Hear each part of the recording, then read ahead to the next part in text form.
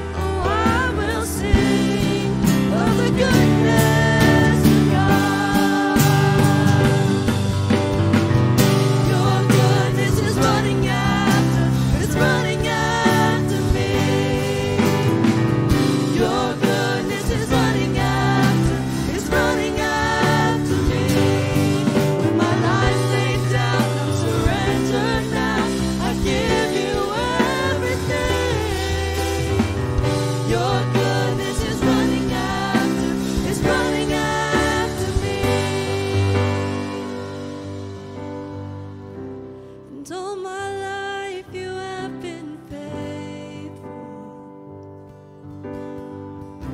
And all my life you have been so, so good. With every breath that I am able, oh, I will sing of the goodness of God. And all my life you have been faithful.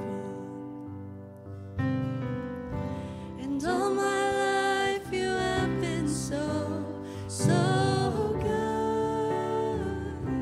With every breath that I am able, oh, I will sing of the goodness of God. Oh, I will sing of the goodness of God.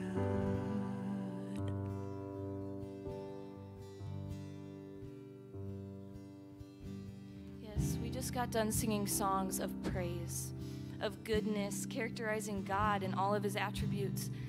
And it's so easy to sing these songs without intention. And I know there's somebody in this room feeling like they haven't been able to see God's goodness, his moving, his presence. They're feeling like he's not in their circumstances. But friends, I'm here to tell you this walk is not about faith and sight. It's not about what we can see and feel. It's about our faith and trusting that God has a perfect and precious plan for each and every one of us. So will you pray with me? Dear Heavenly Father, I place a hand over everybody in this room, whether that be comfort or reassurance that you are with them in every step of their life. I just pray for this moment and this time that we will open our hearts to receive whatever you have for us. I pray all these things in your precious name. Amen.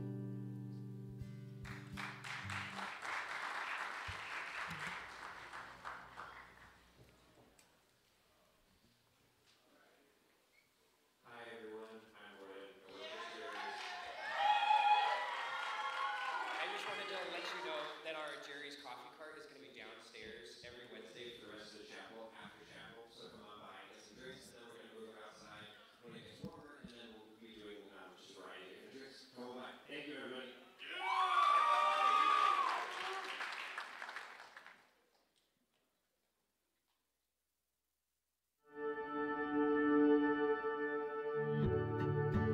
The legacy that you leave has got to mean something to somebody. We got to live for something bigger than ourselves.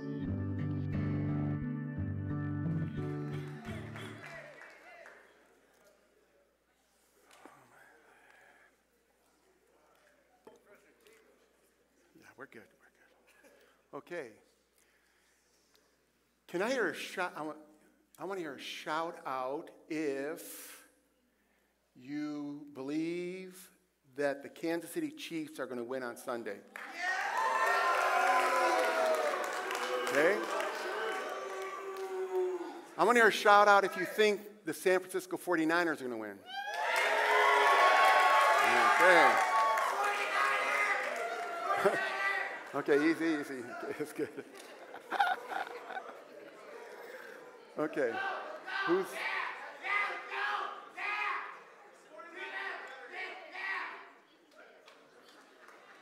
Okay. It's good. So, who here knows who was president of the United States in 1953? 1953. Eisenhower, right. That's the year I was born, 1953. Right. Yeah, it's true. Yeah. And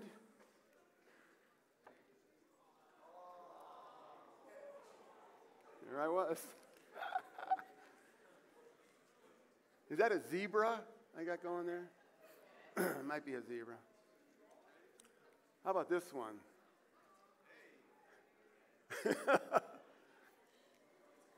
Okay. So I am second generation in this country. My grandparents, all four of them, came over just at the turn of the century. They were escaping a genocide that had been going on for almost 30 years. It culminated in 1915 of a population a little over 1.5 million, 1.8, almost 1.5 million Armenians were killed under the Ottoman regime, who had ruled that area for some 600 years. All four of them made it safely.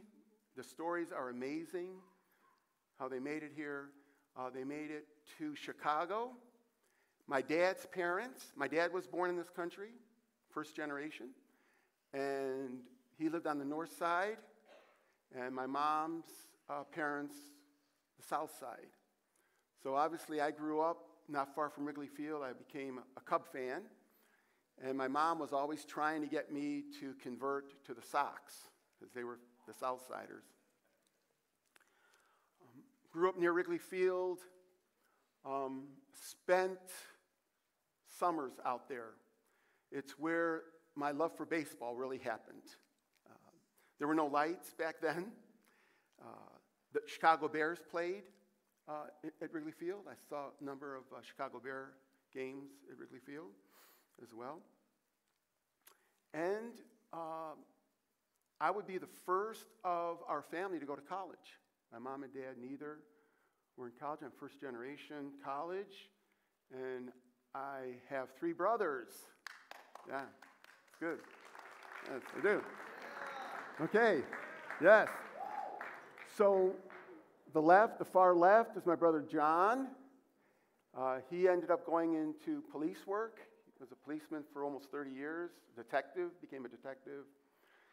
I'm the second born, but I was the tallest almost. So then my brother Mark, who became a missionary in Uganda and became a teacher. And then youngest, brother Greg, the 4 of us there. It's Christmas. Yeah.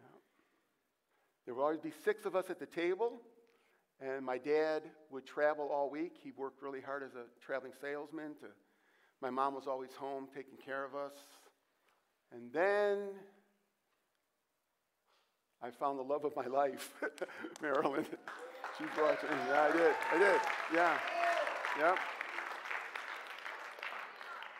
We went to graduate school together.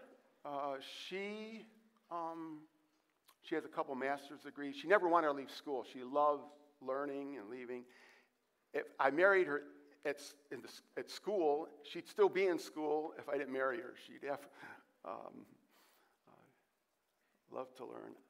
I took one look at her, and I was struck, like with something big hit me. And I knew that was the one I was going to marry. It took her a while to come along on that. First time I proposed, she said, "No, I'm not ready. I'm not ready for marriage." So about the 7th time, finally. Yeah, you can ask her. It was 7 times. Yeah. 7's a perfect number in Scripture. So, but I knew she was the one because I remember the first time I told her I loved her, and she didn't quickly say, "I love you too," which you're hoping for, but she did say something that made me fall deeper in love with her. She says, "But tell me about your love for God." No, that's true. It's a true story, yeah. So, we were married during my last year of my graduate work, and we've been married 45 years now. It's been a long journey. Yeah. And it keeps getting better. Yeah. The first year was difficult, and we went to a lot of counseling, and it was a struggle to adjust, but there have been a number of times, but every single night before we go to bed, we have a wonderful devotional. His mercies are new every morning. I think it's what Those who went to the D.C. trip last year, you were all given that devotional. Does anybody remember that? Yeah. So we read that together, and then we pray together every night. And we pray a lot for my students. I have a deep heart for this age group. I never read the Bible growing up. It wasn't until I was a junior in college, I went through a pretty dramatic conversion in college. It was the first time I really read the Bible, and it was really the first time I realized that God is real. That it's just not about, we would go Easter and Christmas. We went to church once in a while, but they were just stories. It was an Easter story. It was a Christmas story. I had a very strong family.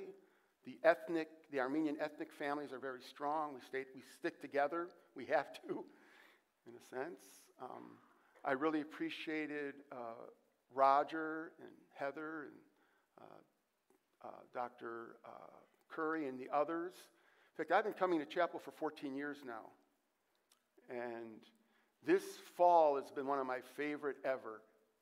Being able to hear from other professors and staff. It's been really rich for me because each of us, God seeks us and draws us each in a different way, from different backgrounds, from different pasts. I was fortunate to have a very strong family, not just my parents, but my uncles and aunts. We continued with the Armenian food. My mom, they stopped speaking Armenian in the house at some point because they really wanted you're going to school now. You need to really get the English and all that. So really blessed by this community, by the faculty and staff. You have no idea how important we are to be for each other. It's more than just getting your education.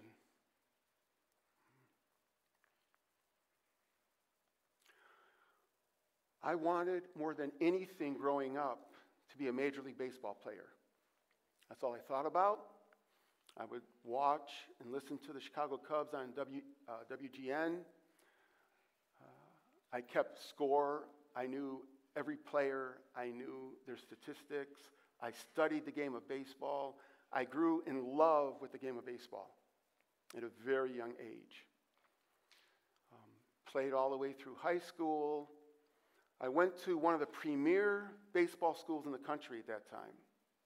Hundreds of Major League ball players have come out of this school. University of South Alabama, a powerful baseball school. I went, they didn't know anything about me. I wasn't recruited, but I knew where I wanted to go, and I walked on.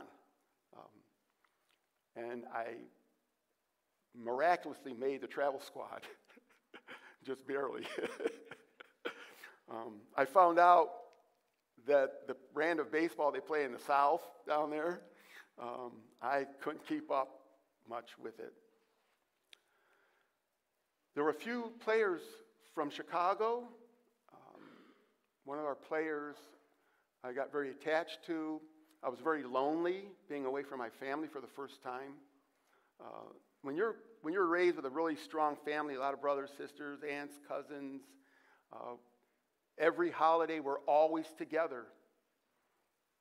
We always care in that way. When you're away from home, I really was very deeply lonely and homesick for a lot of my time there. But I grabbed on to one of the other Chicago players. He was one of the starters. And this was the late 60s, early 70s. So drugs had infiltrated the campuses. The campuses were overtaken by drugs. And I never did drugs in high school, didn't really drink. I was all concerned about playing ball. But I got involved with the wrong people, got involved with the drug culture there, and I ended up overdosing in a big way. We took LSD, we took Quaalude, anything you want to imagine, we were involved. And we didn't think the coaches knew about it, but I'm sure they probably did. And I was arrested for disorderly conduct that night. And guess who had to bail me out? The two coaches, my head coach and the assistant coach. The head coach was a man by the name of Eddie Stanky. He played Major League Baseball for 12 years. He was with the Brooklyn Dodgers, and he managed for about 12 years. He was an icon down there. He'd make Chevy commercials on the ball field. And I really pretty much disgraced him and the team because it all came out in the news. They didn't let me write out. They took me to a psychiatric ward in the hospital, and they put me on suicide watch. I mean, I was really messed up. The disorderly conduct was interesting because there was a group on campus. There was a group on our campus called Delight, a group of young women who are going deeper with Christ, right? Well, there was a group on campus pretty much like that. And they were praying for the athletes. And they were praying for me specifically for some reason. And the night I really kind of flipped out, I don't know if that's a word you use today, kind of completely gone. I went to one of the apartments where about 4 of them lived, and I started banging on their door because I wanted to know what was going on, because something was drawing me to that place. And so I dropped out of college, went to live with my grandparents in California, learned more Armenian again. And I remember one night,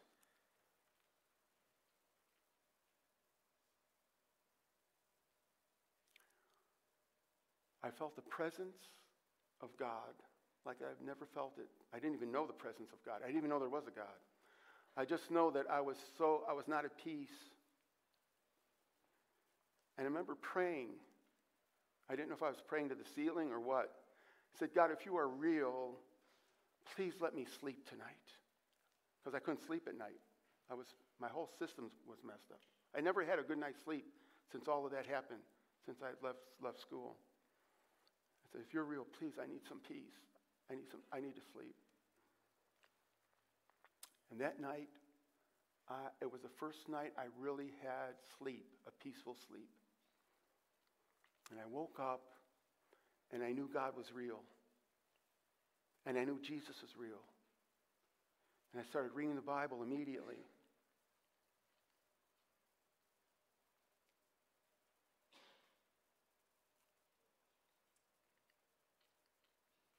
I went back to school. I was allowed back on the team. And I was actually able to graduate in 4 years because I studied 2 summers down there in Alabama, which is not something you want to do. Alabama's hot in the summer and humid. And I played ball in the summer, and I did my schoolwork. And my grades went from around D's all the way to A's. I started making straight A's. No, that's can you hear the grace that's being involved in what I'm saying? The goodness of God overwhelmed me. I knew I was loved. And I just had a whole different attitude about school. Sports was important, but it wasn't the thing anymore. Jesus was the only one I wanted to live for. Because he literally saved my life. I wouldn't be here. He literally saved my life.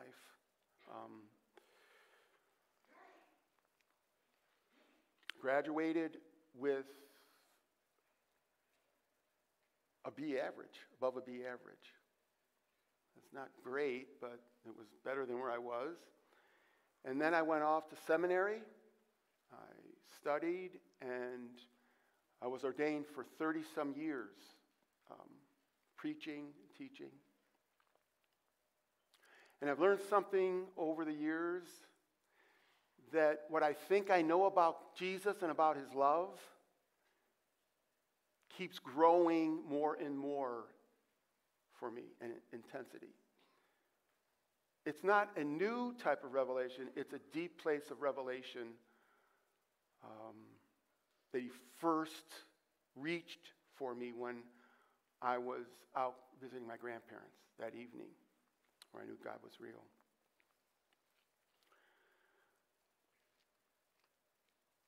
And so I came to Judson University about 14 years ago. I had retired from pastoring. I retired from coaching high school baseball. I coached high school baseball for 16 years while I pastored. And Rich Benjamin, who was the head coach, asked me if I would be his assistant. And I coached for 12 years, full-time, every trip, every practice, for 12 years here. And I know what it means to be a student athlete. I know what you need, what you go through here. And then about 5 years ago, I was asked if I would consider teaching, which I never thought about. And I told the chair of the department I wasn't really interested in that. I just wanted to coach. The third time he asked me, he said, you better see what the Lord wants in this. And one thing I've discovered is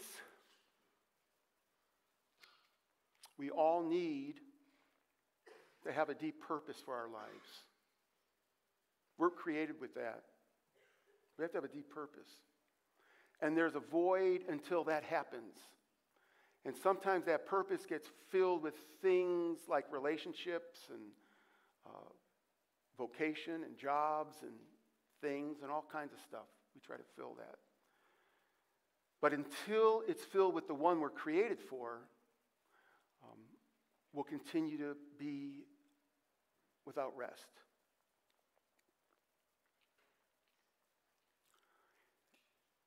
I wish I knew this back then, but I'm growing in this. Without Jesus, I have no idea the truth about who I am or who God is, because he is the truth. Without Jesus, I have no idea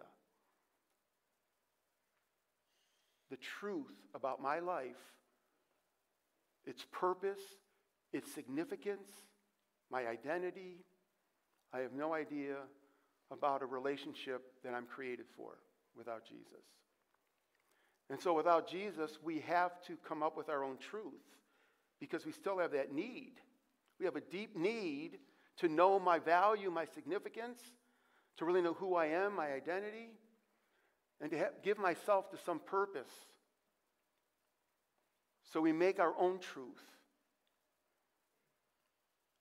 That type of truth always needs others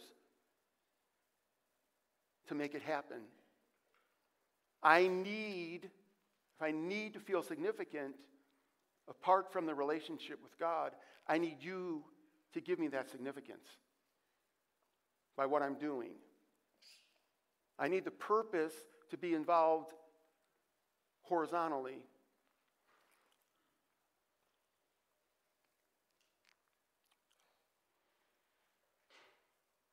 But I discovered in Jesus the goodness of God, my significance, my value to God, my identity as one of his children.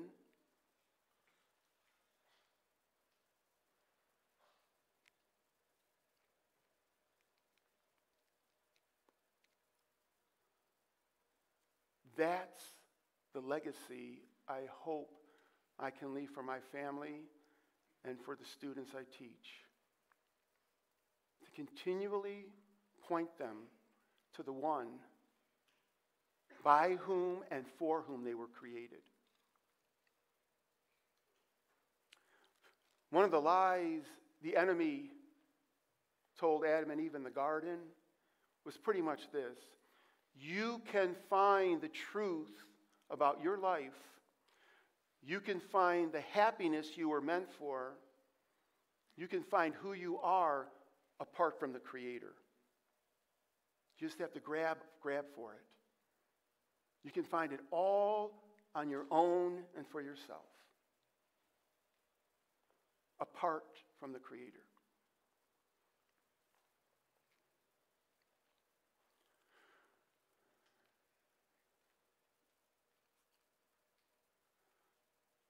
I just want to share one scripture with you.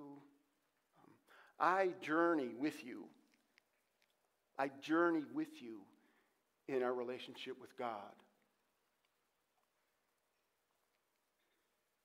And there's nothing more important in my life than that relationship. My greatest need in life is that relationship with God in Jesus Christ is happening. And my biggest problem in life is when that doesn't happen. Jesus solved your greatest problem and fulfilled your greatest need. Your greatest problem is that separation from the one you're created for and the one you're intended to know and love.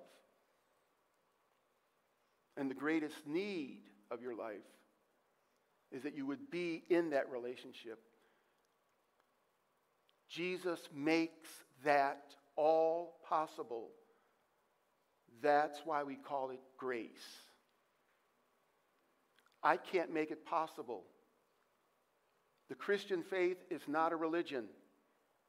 A religion is what we do to make that possible, to try to get something more out of life, some type of happiness or peace or fulfillment, try to make something of a relationship with the God who creates us. That's religion. Christianity is a gospel. It's what God has done to restore it. And faith is simply my response to it. It's my yes. It's I'm yours now. It's one of the most powerful prayers you can pray in the morning when you wake up. Abba, Father, I am yours. I have no other but you. And I want this day to give myself fully and completely to your Son, Jesus Christ. I want to live out of a life that he paid for on the cross. That's the life I'm intended to live. We're born into a place, a life that God never intended. That's why Jesus said you must be born again if you enter the kingdom. Jesus' death on the cross provides the way into that relationship because his death removes everything that hindered the relationship, our sin and our death.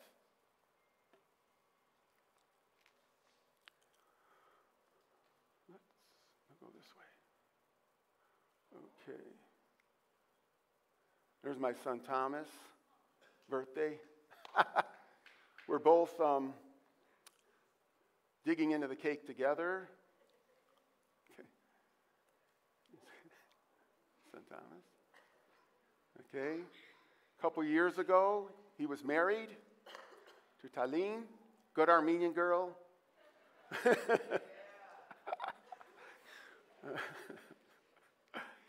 just want to look briefly at this passage from Ephesians. For me, when I pick up the scriptures, there are certain passages I go to that so illumine God's love for me and the relationship Jesus desires and what his suffering death makes of my life now. That who I've become because he died and rose again. Who I'm becoming because his very present Holy Spirit is working grace in my life to bring me fuller into the life he paid for. And this passage from Ephesians, you were, notice the past tense here, you were dead through the trespasses and sins in which you, past tense again, once lived. See what Paul's saying here? There was a life we all lived, Paul's including himself, that was separated from the life God always intended. Following the course of this world, following the ruler of the power of the air, the spirit that is now at work among those who are disobedient. All of us once, there's the past tense. He's talking about another life he lived,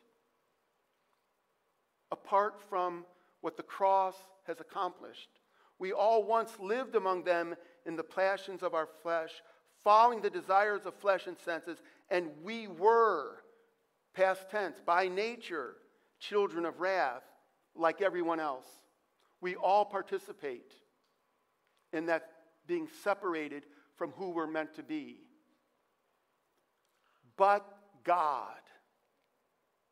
Anywhere you're in your Bible and it says, but God, it's time to really look and pay attention, because something of goodness and grace is coming. Because without God, there's no hope. But with God, but God who is what?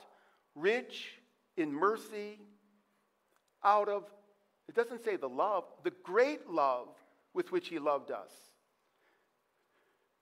That, what happened to me back in college, the big thing that turned my heart to Christ was his love and his goodness had just come upon me. Even for the awful, terrible thing I'd done to others and myself, his love came upon me. The great love which he loved us, even, catch it, even when we were dead, without hope, without the relationship, without the love that we needed so desperately, trying to get it from others, but always coming up short and needing it again and again. We were dead through our trespasses. He made us alive together with Christ. That's the new birth. That's what grace does. That's what Jesus Christ accomplished through his dying and rising and then bringing the very presence of himself within us. By grace you have been saved. By grace you have been saved.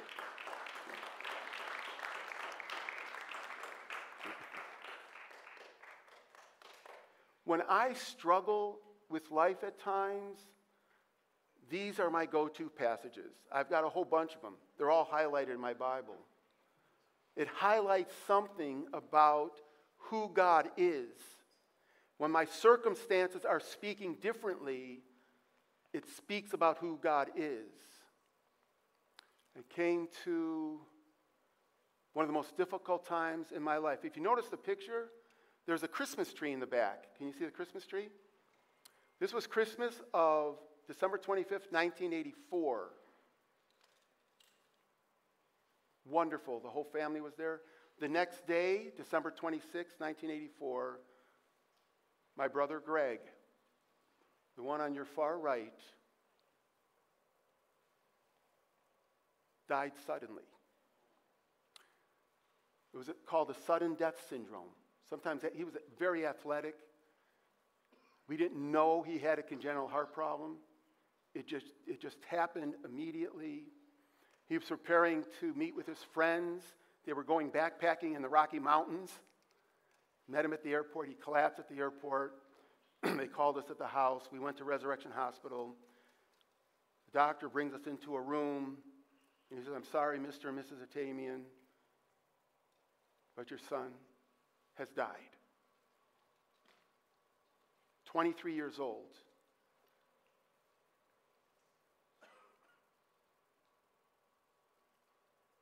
It changed everything for our family. My mom couldn't even celebrate Christmas for the next 4 or 5 years. She had to go away. My dad died 2 months later of a broken heart. And through that all, of course, I had lots of questions. But there's something I never let go of, and that was God's grace. I knew of God's love and goodness. There were people saying, well, if God really loves and he's good. Why did he let this happen?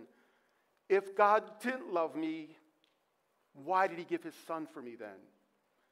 So I held on to the truth of his love and the person of Jesus and the life that was going on with me in Christ.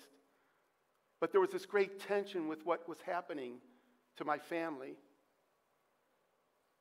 You have to stay in that tension. We can't change who God is by our circumstances. We know who God is because of the cross. And it's powerful, and it's always going to be present there. And so sit in the midst of that tension. And I know one day that I'm going to put my arms around my brother Greg, because our grief is not like those who have no hope. There is a victory, not only over sin, but over what sin causes, death.